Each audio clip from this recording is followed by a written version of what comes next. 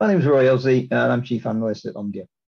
And what we do every year is we look forward to the year ahead in key technologies. And for 2022, cloud computing will be a bit of a rebalancing year, but it's got some things in it that you might not be expecting. Because when you look at cloud computing, in 2019, our surveys indicated that around about 20 to 25% of workloads were running in some form of public cloud. At the peak of the pandemic, it was at parity. It was nearly 50-50. Last year in November, when we ran the survey, figures came out, it's between 40 and 45%. Now there's a degree of sort of margin for error there because this is a large, 5 to 10,000 end user survey, but it's an end user survey globally on lots of organizations. So we allow a little bit of latitude. But generally, we've seen cloud computing come from being a significant minority to now being a significant part of the work that organizations use to run their workloads. And that means that it's not going to go away. We don't think it's going to sort of become 100%. And the reason for that is because when you look at the trends within public cloud, the fastest growing trend is hybrid cloud.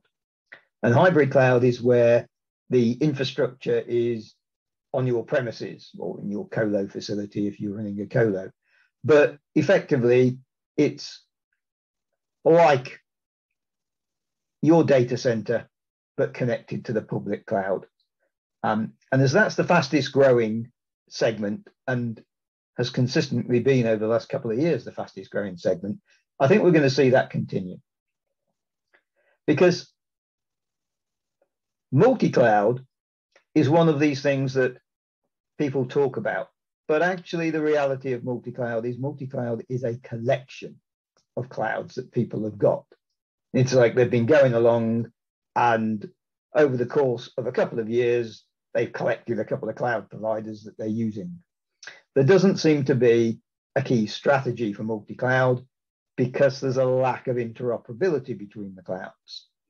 Now, cloud native, Kubernetes is breaking down the barriers and is making workloads more portable. True, but the data that goes along with those workloads is still stuck in whatever clouds it's in. So you're going to see the layers evolve to enable the portability probably through 22, 23, and 24. Then we'll have strategic multi-cloud, which is where I think most people want to get.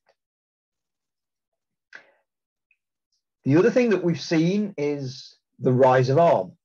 ARM technologies are forecasting Omdia's server tracker to be something like about 25% of the market by 2025. So there's a very big growing demand for ARM because for certain workload types, they're much more efficient.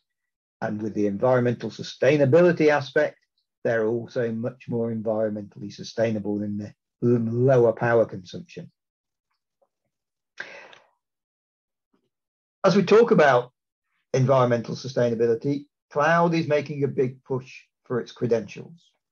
The likes of Google have been saying their cloud is carbon zero already, and they're going to be going for a complete sort of back to where they were at the start of the cloud revolution position.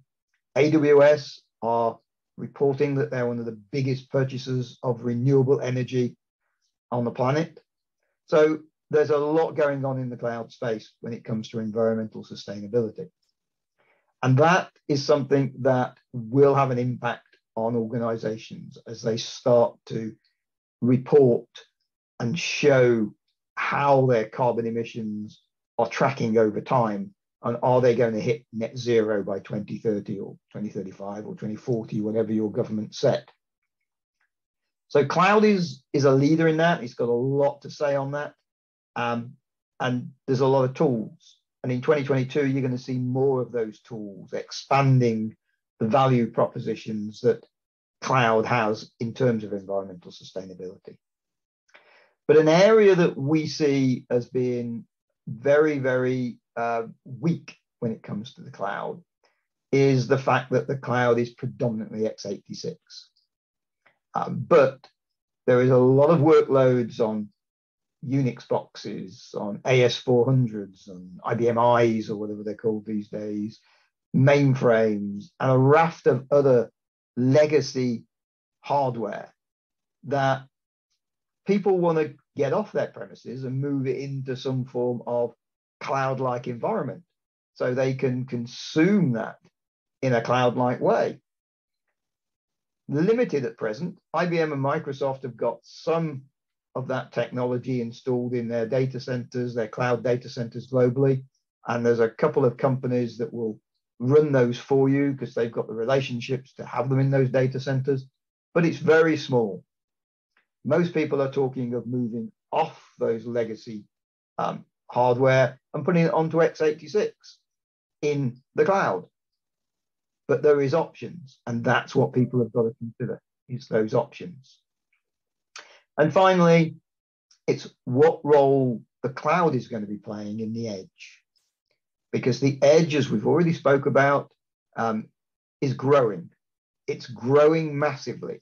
Its potential to disrupt the business and bring the compute and the AI particularly to the point where decisions are made, where the data is captured, is tremendous. And it is going to sort of evolve. You are going to see much more of it. But it's the connectivity of that and how it connects to other units, how that information can be shared so bigger decisions can be made from just the small at that point in time. That's where the cloud will come in. And this is a role that we believe quite strongly that the telco has got a very good, strong position in. Because the telco lost the cloud market effectively. I was on a speaking tour in the Far East saying that one of my audiences, a telco, decided they didn't like it and they got up and walked out. That was something like about eight years ago. Has the telco done anything in the cloud? No, AWS, Google, Microsoft, IBM, et al. Have all dominated. But the edge, the telco could own and could make theirs and work with the cloud providers to deliver the services to those edge locations, run those edge locations, to run those services that will be very localized. But yet again, this is a could be. And that's where we are in 22, is will the cloud edge actually evolve? And will somebody like the telcos take ownership of it and partner with the hyperscalers to make it a reality? Or will the hyperscalers, with their hybrid cloud type solutions such as Outpost and Stack Fiji and Google Anthos, spread its tentacles and grow in smaller, discrete locations through lots of small relationships to grow that edge cloud business? 2022 will be the year that crystallizes. So I expect to see that at the end. So I think that's enough for me for now. There's more on 2022 trends to watch on cloud computing on the Omdia website. So thank you for listening and have a good day.